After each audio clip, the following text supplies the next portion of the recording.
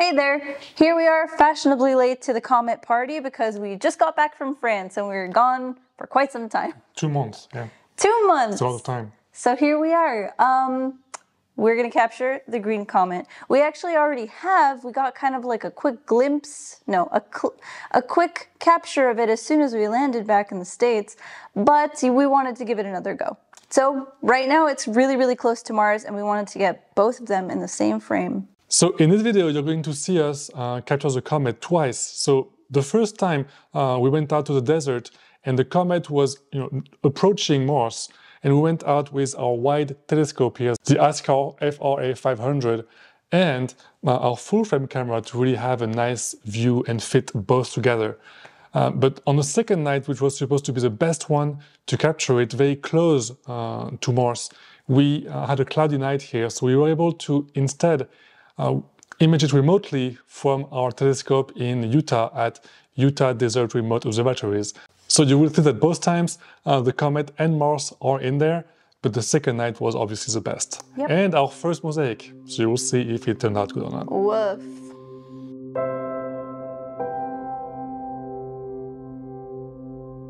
So here we are out in the field for what seems like the first time in forever, definitely the first time this year, to capture the comet. And we have to get it now because it's getting smaller and smaller. Yeah, so hopefully it still looks nice today, no idea, but we'll try our best. So behind we have the telescope ready to go. It is the ASCAR FRA 500 f5.6, but with a reducer and full-frame camera, we have a much wider field of view. We now have a f3.9 telescope, so I really hope we can fit both the comet and Mars in the same frame. It's going to be very difficult. Tomorrow will be much easier, but tomorrow is cloudy, so we came today and hopefully they will still fit in one frame. First time in 3 months on the field, which was a long time. We took Stella and she had a lot of fun as usual. She loves being there. It quickly became chilly once the sun went down. But we were excited to spend just 1 hour on this because instead of spending the night there as usual and freezing to death, we can just spend an hour and then go home.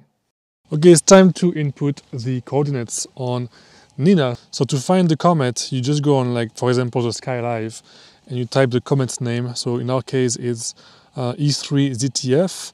And on this page, you can see, if you scroll down, the coordinates in real time. So right now, I can input the RA, which is 4 hours, 50 minutes, and 18 seconds. And the DEC, which is 29:02:32. It should be right here. So in our case, I think Mars is close by, and I just have to find where it is. But we're going to slew to this anyway, and see what happens. I want to make sure there's no cables getting stuck. I forgot to take off the pole master. Oh crap. Oh crap. We're good. It's been so long, Alright, so we're trying to frame both Mars and the comet. We found the comet, which is right there. The question is, where is Mars? So compared to the tail, I think Mars should be just out of the frame here on the right side. So I'm going to try to put the comet more in the top left corner and hope that Mars is going to pop up. So by the good grace of the stars, we somehow managed to find the comet and Mars and put them together in this frame here, which was so crazy insane. I think we had to rotate the camera to do it, but the thing is, we got it. So now that we have this all set up, it's already imaging. So we're going to be here for about an hour and we're going to get data, and then we're going to head on home because it's cold as heck out here. So instead of 1 hour, we only spent 15 minutes imaging because exactly 1 year after finding Stella abandoned in the desert, we found a second abandoned dog. We couldn't do much because Stella was with us and this dog looked much scarier, so we called animal control and packed up super fast. We know they went the next morning, so we hope that the dog was found and safe, but we couldn't do much more this time. And so here is a final image, only 15 minutes, and as you can see, it's not amazing, but it's still cool to see both Mars and the comet.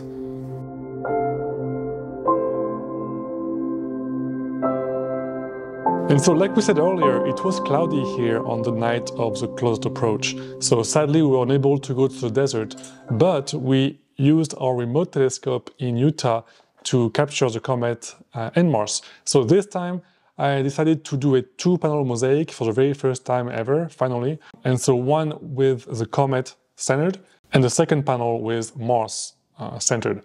So Mars looks very what a huge crazy and try. glowy. It looks incredible.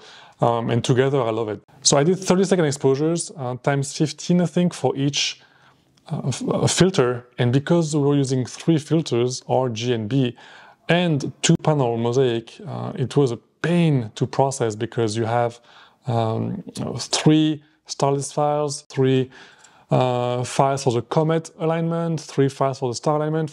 In short, it was a mess. It was a mess on my dashboard, yeah. So it was a pain to process, but it was worth it. I really love the result.